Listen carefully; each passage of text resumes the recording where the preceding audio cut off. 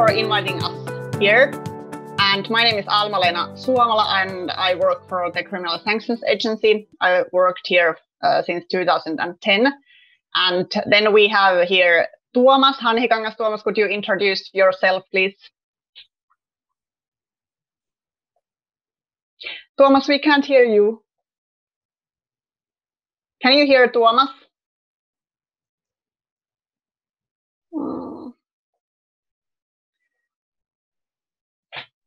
I can't.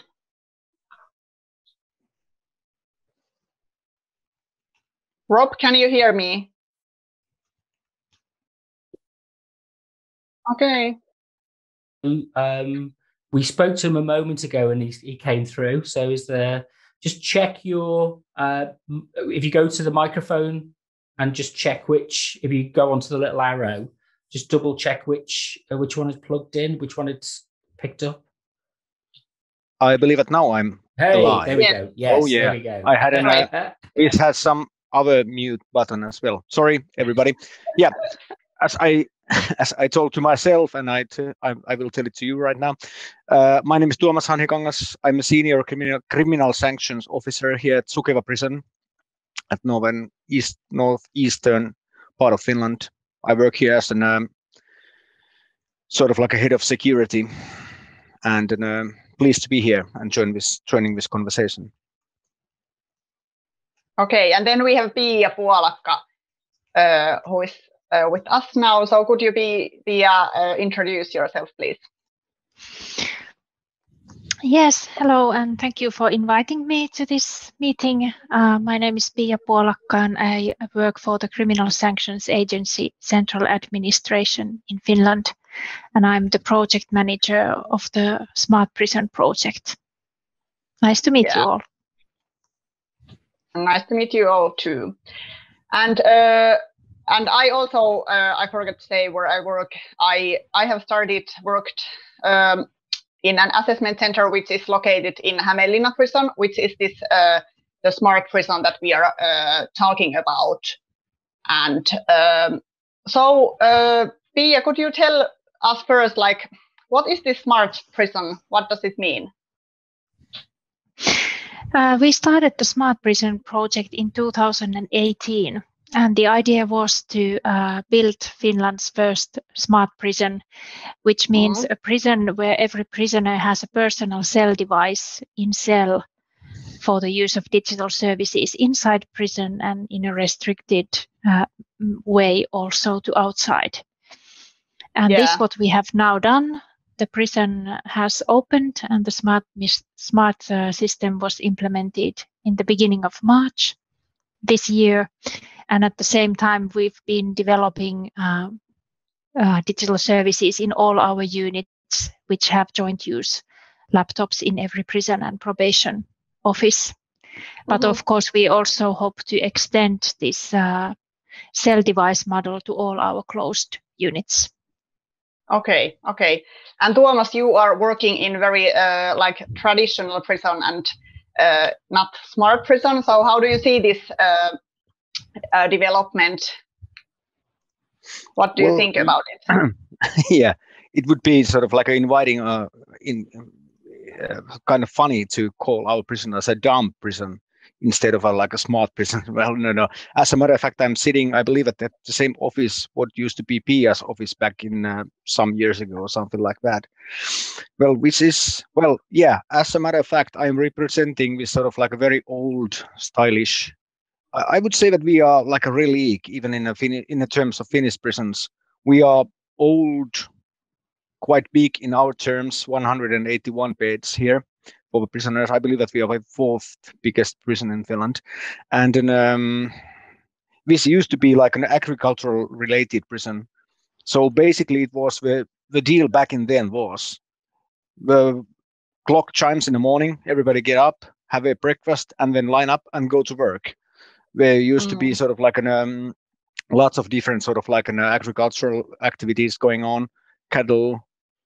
You know, like they had a forest industry here. They were burning bricks for the sort of like they had this sort of like a fabricating thing here, and of course all the surroundings and all the systems and even this sort of like mindset, like in a state of mind, was focused to that sort of like an agricultural and sort of like a working attitude.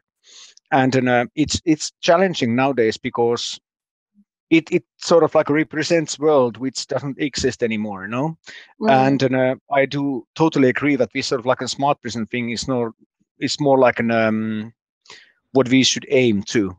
But at the same time, still we sort of like old facilities, we sort of like old way of thinking, and even old working methods are up, and they are they are in use, like in everyday use. So it's sort of like a very challenging and a very interesting at the same time. Just to keep it brief, Yeah, and you still have some computers for prisoners that they can use, but they are not in the cells, right? Yeah. What we do have is we have like I believe 4 stations. Well, yeah, and basically they are inmates are Skyping, prisoners are Skyping, using Skype connections to their relatives and families and so on, and they are also allowed to make bank transactions and all this sort of like a very basic stuff, like making these applications for the Kela, like what is governmental benefit system and so on. But it's always demanding somebody to guide them, somebody to escort them from their cell or a cell block to a certain like different segregated room for this sort of like a laptop. Basically, it's laptop computer and a chair and a table. So it's very. It's demanding quite much, as it consumes labor because you have to have an officer to do it. Officer escorting them, and basically Skype calls are also surveillanced by the officer, and then it's taking quite much toll of the man labor from an everyday process. Okay. And Pia, is this something that is better in like in those cell desktops that they don't have to have like guards when prisoners are dealing with their like everyday matters, like bank accounts or something? Is that something that they can do from the cell, or what they can exactly do? They can use the cell, from the cell device. They can use the same whitelist services, restricted internet services, that are also on every unit's whitelisted joint use laptops. But what helps prisoner is that the cell device is directly in the cell. So it's a personal use and doesn't need any assistance from prison staff. But also in the units that have joint use laptops, prison staff doesn't have to surveil the use, because the internet is whitelisted, it's restricted, and every prisoner applies the permission to use the laptop from prison director. And if he has the permission from prison director, there is no need for staff to have any surveillance on the use. In this way, they are secured devices in all units. Okay. Yeah. Pia, can I have a question for this? Sorry, Almaleena. It's okay. Yes. Can I ask you, Pia? I should know this thing, but well, let's pretend that, and I'm just asking this for the public. Of course, I do know. What does this permission process goes? Is it? I know that the authorities, the prison governor is authorized to sort of like release this prison with permission, but is it sort of like an everyday and normal process to everybody, or is it sort of like made like individually? So, in other words, do you automatically get this sort of like a permission when you are admitted to Hanhikangas prison, which is sort of like a smart prison at the moment? Everybody has to apply the permission from prison director, but if there is not any specific reason why not to give the permission, then the permission should be given. But in the paper, they have to give some reasons for what they are using this device for, especially in the units that have the joint use computers. So they have to tell that they need it, for example, for social reasons or educational, vocational, or other relevant services use. And then the prison director makes the decision based on this application. Yeah, good. Thank you. Okay. Is there some like restrictions that prisoner can't get access? What can be the like reasons that they are not allowed to use the restricted internet?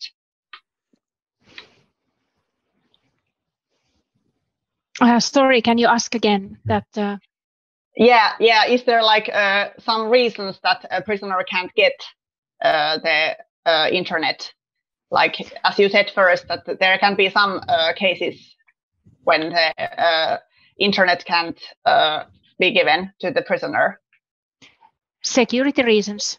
If there can be varied. I don't know about all the reasons that might be behind it, but if there has been some suspicious behavior or there's a risk that the prisoner would misuse the laptop somehow, then this is it might be so that he doesn't get the permission.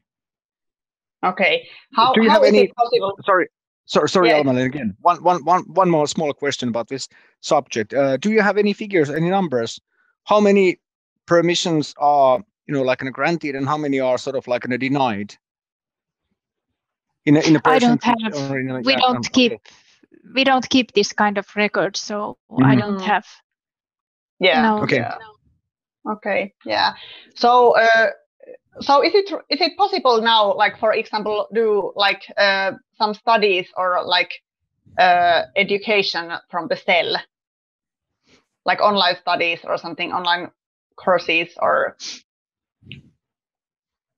Yes, of course, it's possible, and all services related to studies are quite popular among prisoners, and we have our own Moodle platform for studies inside prison. If you want to take courses of basic education or high school education. Yeah, and that's also very important because it's very important thing in a reintegration in the society when prisoners come back to the society. Yes. Yeah. Yes. Okay, so we have this like those cell desktops and the use of internet is like one approach of the smart prison. Is there anything else like that could like describe it? What is the smart prison like? You mean what is the smart prison like besides the cell device? Yeah. Is there something else? In Hanhikangas, we also have some extra services that we don't have in other units. We have, for example, devices for virtual reality testing. Okay. This is one of the services. And compared to the joint use laptops, there's online canteen also on the device, so they can make their purchases inside prison directly from the cell device. And then besides the restricted internet, the system has other features for the communication inside prison.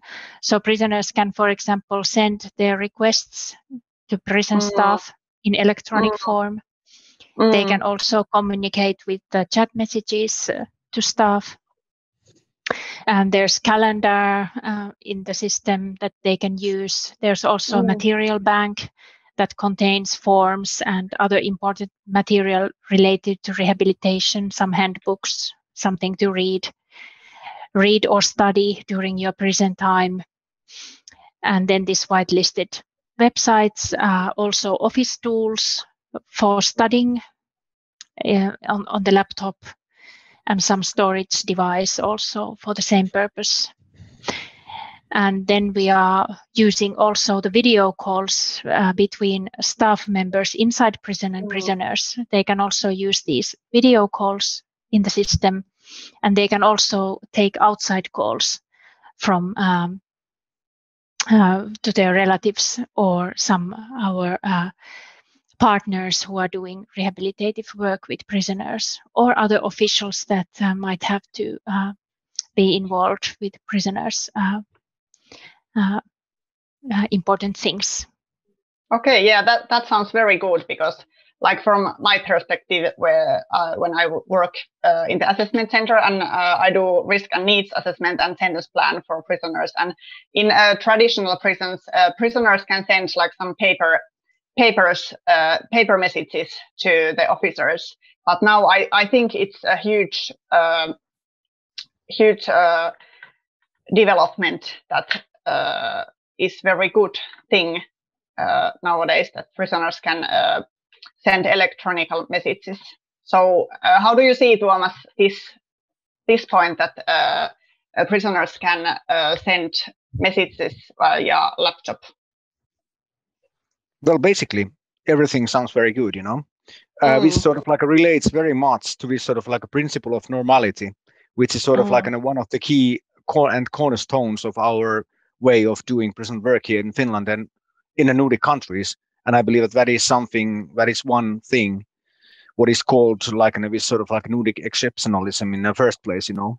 Just we like to think that our correctional facilities and prisons are so much related to the surrounding social life as possible, you know. That's of course which can and which will be one huge sort of like an achievement or leap towards that sort of a direction. But an cynicist in me, which lives strongly in me as well, because I'm well, I don't know if maybe I was born with or something, maybe 20 years in the service has, you know, like a developed whatever. But I'm just thinking that these sort of like modern solutions, are they bringing like an modern problems, or sort of like these sort of like a modern solutions come with an modern problems, or like modern fallacies? I don't know if you guys are familiar with this sort of like meaning of this phrase of black swans, sort of like a problem which occurs and we don't even know that sort of like a thing exists before we see it, you know. And I do believe, unfortunately, and then also at the same time very realistically, and then as long as there is this sort of like a new sort of like things, new procedures, new machines, whatever, as soon as somebody invents it, as soon somebody will try to exploit it in a way or other, you know.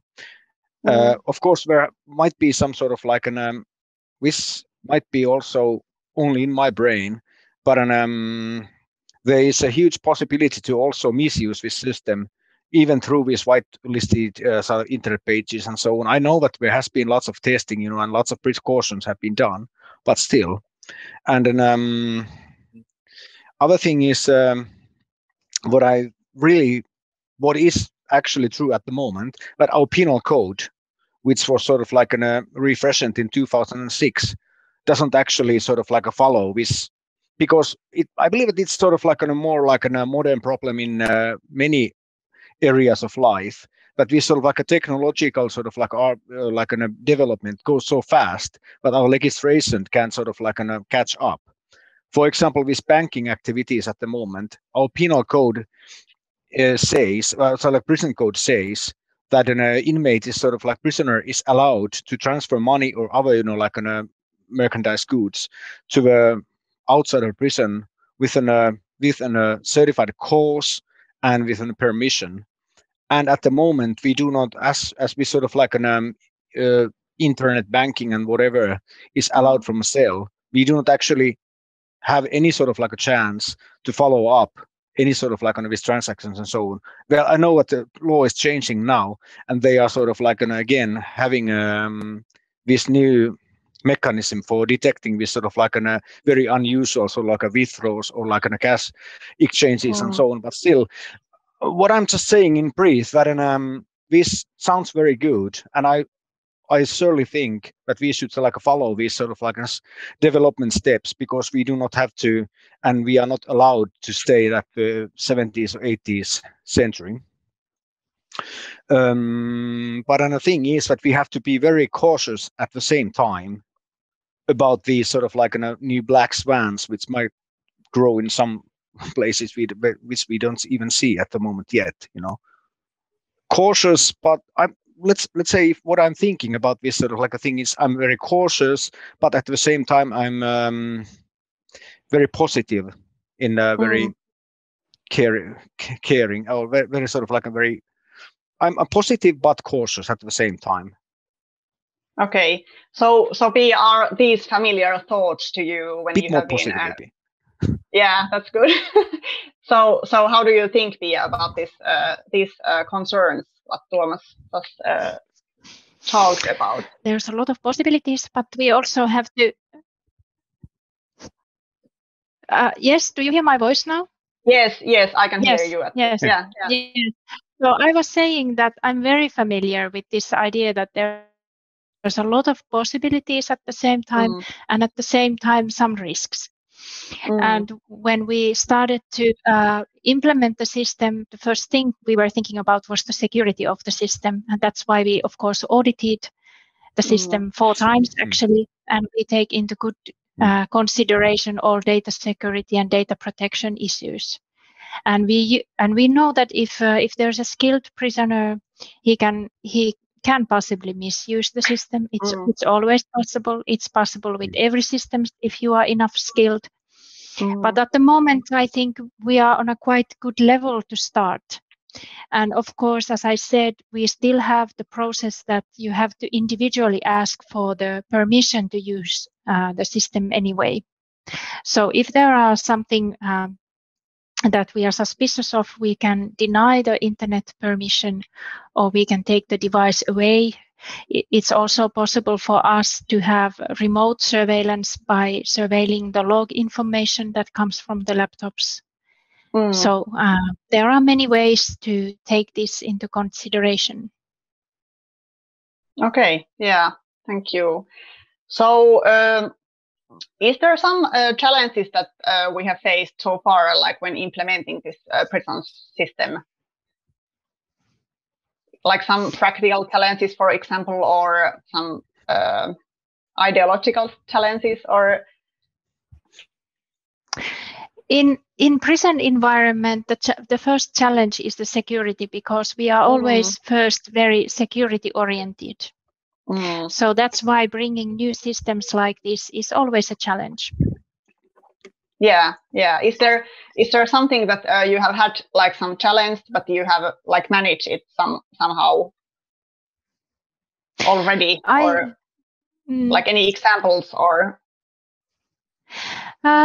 I think now that we have been developing the system and we have good feedback from prisoners, and I think little by little the attitude from the staff side has started to be more positive. So they also start to see the benefits that can be that we can get by using this kind of system, that the prisoners can more independently use the services. It doesn't take prison staff's time to take care of these things. Instead of asking the staff member to make the video call to social insurance office, the prisoner can themselves have that call from the cell device. Yeah. And so these kind of, if the system for prisoners, the smart system, also makes somehow smoother the processes that staff has, this is always a good benefit to show. Yeah, and I can see all the benefits of this, but I can also recognize those challenges that Tuomas is representing. But when you talked about this, that staff member of staff of the prison can now see the benefits. So have you faced a lot of like resistance in the first place when you have started this? Because this is, as you said, this is a huge change that prisoners can use more internet, for example. Yes, this is a change, definitely, and I think if we would keep that some kind of a record, what Tuomas was referring to, I think we could see that the use of these services has gone up, especially during this pandemic year. This pandemic year was a big change for the digital services in prison system too. So I think the benefits will be shown in time, and we can already see that it has benefited prisoners a lot. Yeah. I can totally agree as well. From after like being CEO for 20 years now, I totally agree, and I was kind of like smiling when I heard Pia saying, because whenever staff finds that this in even some way eases my personal task or chore, like a choice, everyday chores, they all I believe that they start to agree that this is very good. If it prevents me from walking to the place or another and is called anyway to this and there, I believe that many people, tend to agree that, well, this is good anyway, it saves my steps. And the other thing is, like especially here in Sukiva prison, we are quite remote. We are, well, in the middle of the nowhere, as you can almost like say. I believe that staff generally here thinks that we sort of like Skype calls to relatives are much, like in a way, are much quite beneficial, even both to like a facility and even both to prisoners. That also sort of like gives prisoners opportunities to speak to their families, girlfriends, partners, whatever, quite more often, because most of the people do have a quite long like a way to get here and back, just to attend like a 140 minutes meet at Saturday, you have to drive like a 500 kilometers. It's not so it's not so like an convenient, and it's not benefiting anybody. But have an opportunity to chat and have a sort of like video call to your like on the dearest ones, like in a almost like a daily basis, is very good. And our thing is that the staff is very much like considering these video calls much more safer way to meet, arrange these meetings as well. Because if you like think like a conjugal visits, what we do have here, or even like visits face to face in Finland, face to face in the prison, there's always this opportunity to misuse those opportunities, misuse those meetings as well to like to try to push drugs, or like what all sort of like an illegal business is much more easier when you have these sort of like physical meetings. But when it's quite hard to misuse this sort of like a platform. And also when it benefits inmates as well, it's sort of like an enhance their possibilities to meet and meet their families, and maybe it gives them possibility to keep up the relationship during the sentence time. It's very good, And I believe that this also relates to the question what we have in a chat box down there about this sort of actually, like a principle, about this principle of normality, because of that's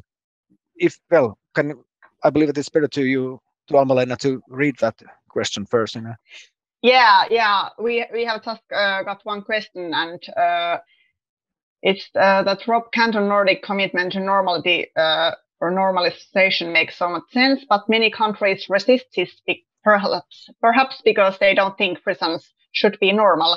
They want them to be punitive. And this is very familiar thought as well. So do you, Tuomas or Pia, do you have some answers or thoughts on this one? Well, I can start, this touches very much my thesis, what I did to Cambridge like 1 year ago. Yeah, we are not, well, we do have a strong heritage of being non-punitive, and we are tolerant and in a certain way, and we do have a sort of like a very neutral or very sort of like an lame or tame prison system. What is sort of like an underlined as an the umbrella goes, the umbrella under which we are is sort of like this Nordic exceptionalism and so on. But we do not have a so sharp punitive talk. We haven't had that, but I believe that we are following the rest of this Europeanization, or how do you spell it? Hard word, but sort of like we are more and more connecting to the Europe, and we are more and more getting these sort of like an ideas of in sort of like ideas and talks from Anglophone countries, which tend to be much more punitive than we are. So we are following that. Something happened. Something happened with Tuomas. Yeah, Tuomas is unmuted. Tuomas, can you hear us? Or Rob, can you hear us? Or Chan? I think, maybe you move over to Pia. Maybe Pia can answer the question. Yeah. Okay, yeah. So wait Pia, for Thomas to rejoin us, hopefully. Yeah. The normality principle question. I think prison system in Scandinavia. Sorry, I was just asking, why is it? Sorry, why is it important? So you can answer it. Sorry, Yeah, about the question of normality that came in the YouTube chat. So I think Nordic countries are quite advanced in their prison system compared to many other countries. So for us, we've had a long time this principle of normality, because what we have seen and what is also based on scientific studies is that this kind of attitude works better with prisoners than the old traditional way. So more strict sentences or more isolation doesn't help. It may make things worse, considering recidivism too. So yes, I'm quite proud that actually in Nordic countries and in Finland especially, we are quite open with also with the modern technology, and that we have been able to implement it in the prisons and provide prisoners a secured contact to outside services during their sentence, during their prison time. This is very important. Yeah, I agree also, and it's like I think like we think that it's the reintegration in the society, because every prisoner is releasing at some point. So it's very important that they have those skills and all the things that help them to live a life without crime in the future. So I think we strengthen that very much. And I think is Tuomas back now? Hello, can you hear me again? For a reason or another, I got kicked out. Maybe I went too political or something. And yeah, maybe. as I was saying, we haven't been such a punitive country. We are having these sort of small echoes about that more and more like an empowering punitive talk, but I don't know, we are not even far like these Anglophone countries at the moment. And I believe that the vast majority of Finnish people will accept this sort of like an idea that the prisoners should also have this sort of like opportunity to chat with their loved ones from a cell and have this sort of like a normal banking activities or normal sort of like applications or whatever via these sort of like a new devices and new technologies, as long as we are like as long as we are facilitating them with an care and certain sort of like a security level. I believe so. Yeah, that's important. So I'm looking at the time. We have 5 more minutes. So I'm thinking like whether there is any other questions or comments or like should we just keep talking? Almaleena, I've got a question, if that's okay. Okay, that's okay. Lovely. It's really interesting looking at Rob Canton's comment, because I've spent some time in prison as well.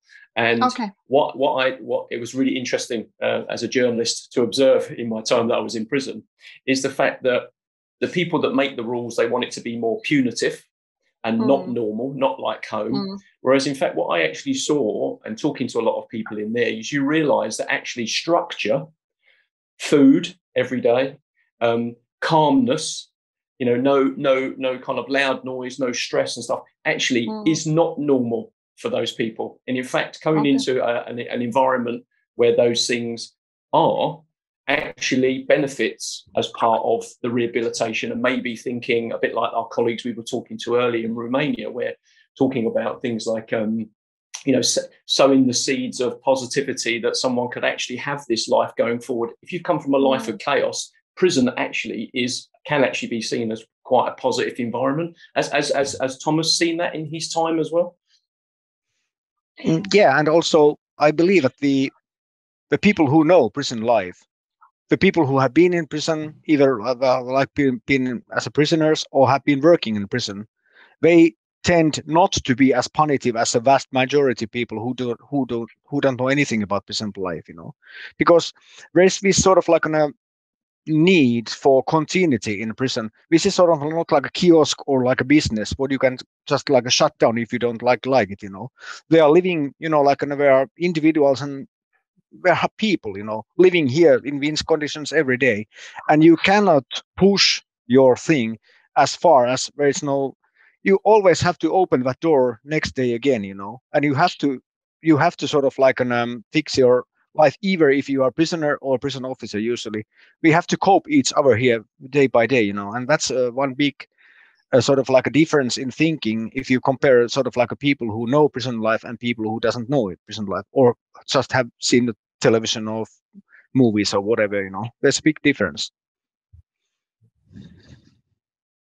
And Pia, from your experience with the smart prison, I mean, it sounds like a wonderful opportunity actually to create that normalization with the necessary security, obviously, of contact with family, particularly from what Tuomas was saying, where the prison where he is a long way away from other people. Certainly, when in my experience, where people were maybe put into prison, which was a long way away from their families, particularly if they had children to come and visit. As long as the security restrictions are there, and I completely understand that, this is actually quite a positive way of doing it. We've got a very innovative project in the UK called Storybook Dads, for example, which I think has expanded from there, which, dads reading stories and then learning some computer skills to make the front cover of the CD so their children can hear their voice at night.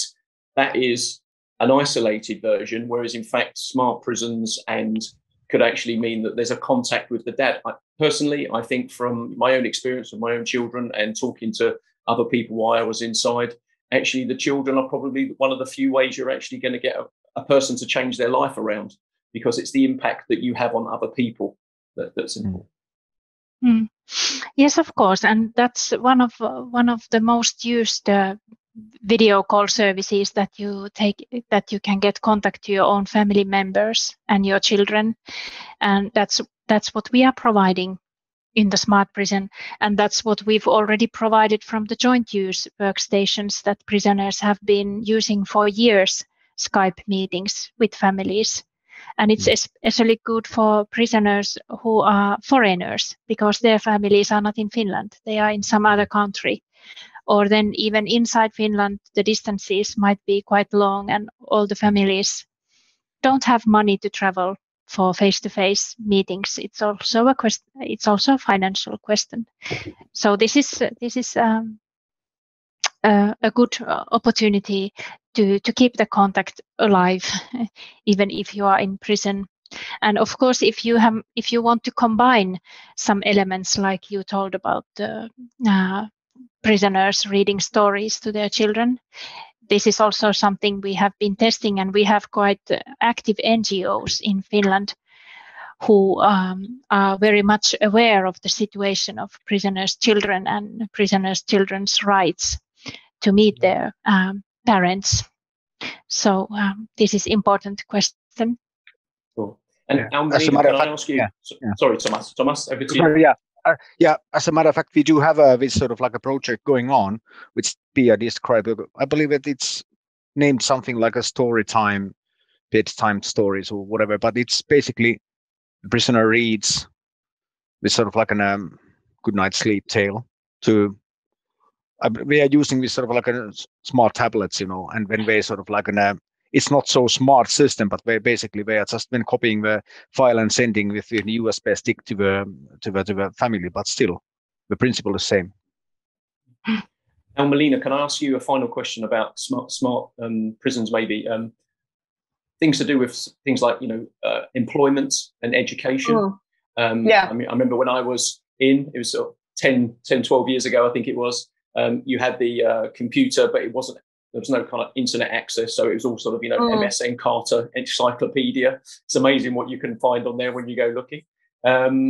So it was very much in isolation, whereas now a lot of the jobs and stuff with a lot of these people, if we're going to get ex-offenders to turn their lives around, we've got to get them to be thinking about employment, not just the way that they've been making money creatively. So therefore, skills like smart prisons and stuff, obviously you've got opportunities to access to maybe using software, particular digital skills and stuff like that, and learning things. Is that something that you're using your smart prison system for as well?